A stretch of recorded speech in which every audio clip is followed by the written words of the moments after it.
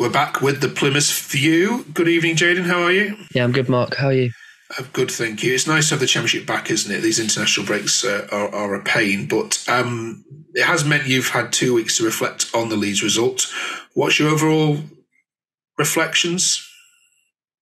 Well, yeah, we conceded twice in 30 minutes, which didn't help, and then the rest of the game weren't too bad, but it weren't the best affair. It was not a great game. It weren't a spectacle at all, but Wayne got the late goal. We held on. So there's some positives to take, but yeah, it weren't a very entertaining game. Yeah, the first half you were certainly out of it, weren't you? But the second half you gave it a go and almost got back into the game. I mean, what is it about Plymouth that concentration doesn't seem to be for the full 90 minutes? No, I predicted 2-2 for this game, so I was a bit gutted, but I thought we might get another late goal. Well, it looked like it was coming, but it never came in the end. But yeah, I don't know. It's a tough one. So you're back at home park then this weekend for the visit of Sunderland. You're a third of the way through the season now. You're yet to obviously be in the bottom three. Do you see Plymouth as having enough not to get dragged into a dogfight? I think we could definitely get dragged into it with some of the if we have a fixture run, which is not the best, but I don't think we'll stay there. I think we'll come back out of it if we have a few good fixtures again. I just think we'll be around about where we are come the end of the season. Okay.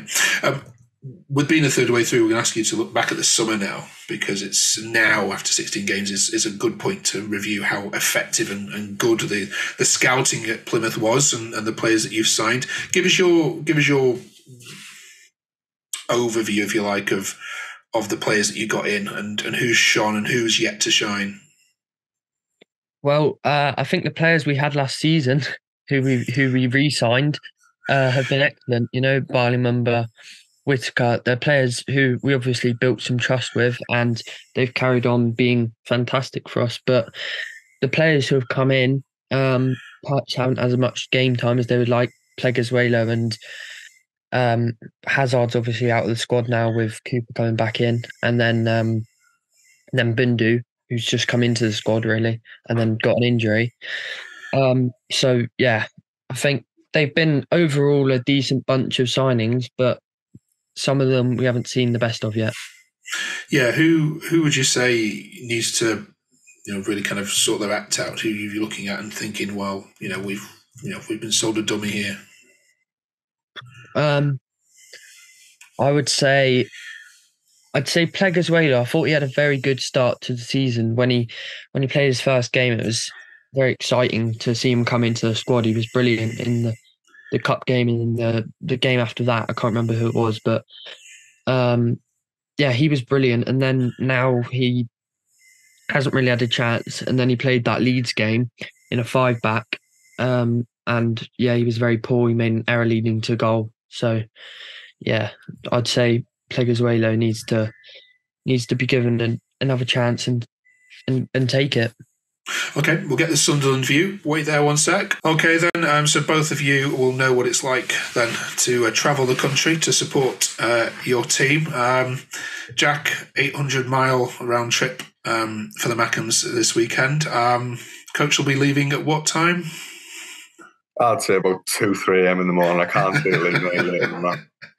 I mean, this is dedication, isn't it? It's absolute dedication for any Mackham fan that's making that journey this weekend. Absolutely everything, hat and everything off to you.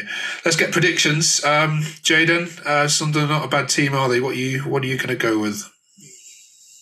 No, they're not bad at all. Obviously, they've got Joe Bellingham and Jack Clark and whoever, any else you want to name. But I'm feeling optimistic. We're at home. We played obviously a team from up that way in Middlesbrough a couple of weeks ago at home park. So yeah, I'm going to go with 2-2. Yep, sounds sensible. Jack? Yeah, it's a tough one really, because I think Plymouth are just a bit of a dodgy one. Like, they look down there, but you just feel like they're doing well. I think all of the wins have come at home. They're not easy to beat there at all. It's just one of them dodgy games. I like that stuff. Especially like watching them last year when they were tearing apart League One. But yeah, I think we've got the quality to get something out of the game. But I don't think it's going to be a win. I'd say I'm going to go with a draw too. I'll go 1-1. All right, nice one. Enjoy it, both of you. Jack, good luck with good luck with the travelling. We'll see you when you're blurry-eyed back here next week. Enjoy it both. Thank you very much. See you next week. Cheers. Ta-ra, mate.